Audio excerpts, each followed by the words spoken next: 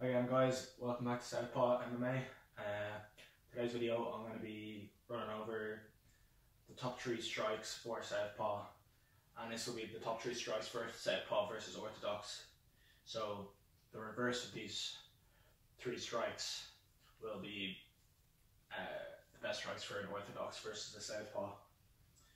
Okay, without further ado, let's get straight into it with the most important strike for Southpaw. Here's my doggo. Alright, so the most important strike for a Southpaw, you'll probably guess. Okay, let's imagine on an Orthodox, you have to always think about this when you're a Southpaw. So I'm here in Orthodox, you can see where the space is. So the space is around here and the space is through here.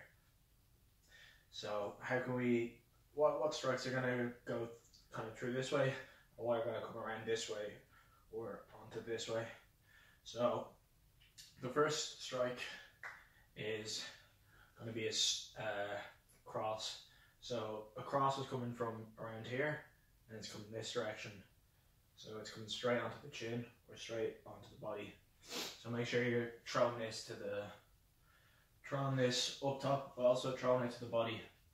And set this, when you're throwing this, you can, a lot of the time, step out and throw it, and at the same time get your head off the center line. And doing this, you're getting your foot to the outside. You can even step with both feet, or you can just lean and come back.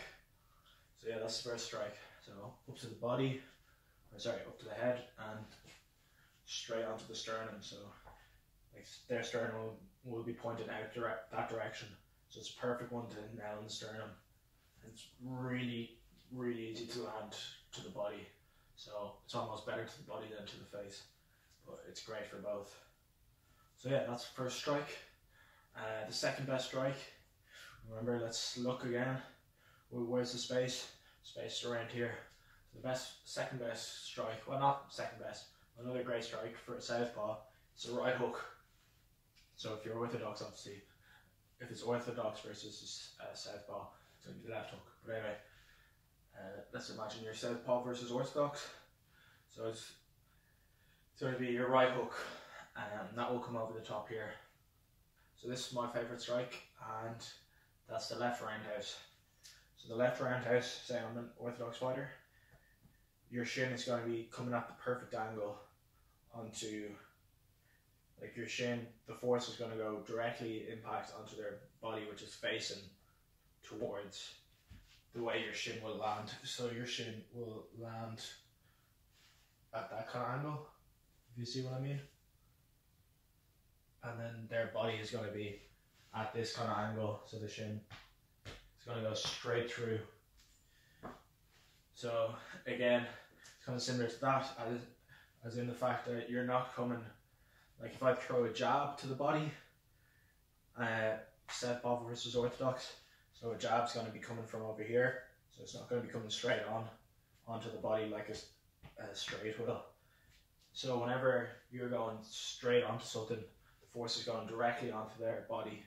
It's going to be a lot more powerful, a lot more painful and devastating.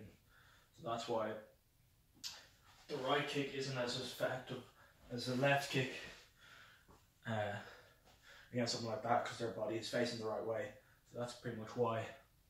So in that same sense, other good kicks for a Southpaw or other good leg strikes is, yeah, your teep, your left teep.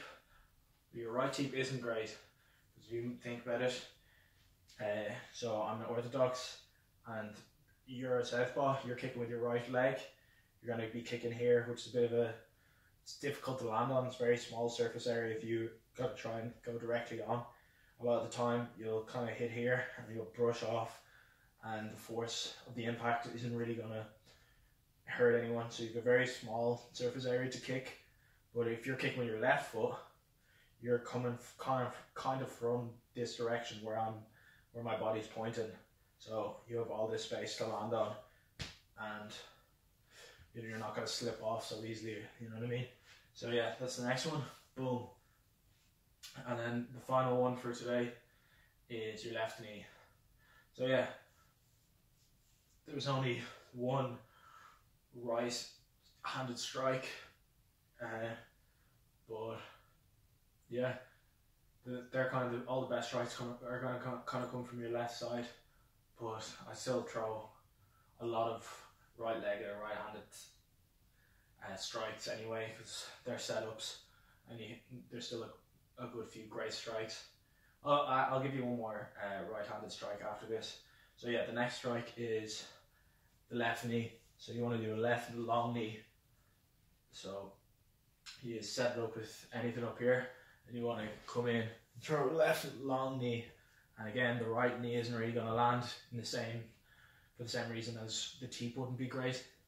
So yeah, so left knee, boom, that's going to come, smack them there. And yeah, I promised one more strike, so that's going to be the lead right uppercut.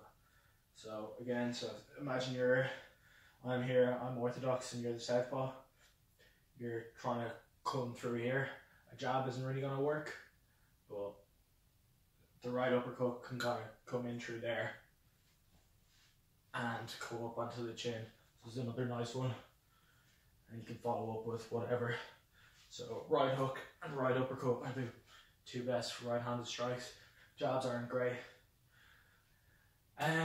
Yeah, I'll go through some more advanced strikes later, and I'll also talk about the best combos for a southpaw in the next video. So I hope you enjoyed this video. Thanks very much for watching, and I will see you in the next one.